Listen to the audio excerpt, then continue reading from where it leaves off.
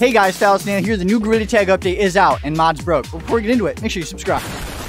Alright, so we have the Gorilla Tag launch flashback. I like that picture. And you got all the awesome cosmetics, like this awesome hat. You got the awesome other hat. It's like a Deku scrub or something like that. You got the awesome Indiana Jones set, the tuxedos, the rings. You can become Monkey. That's all the stuff there. But then there's also stuff up here because clouds came out on the launch update.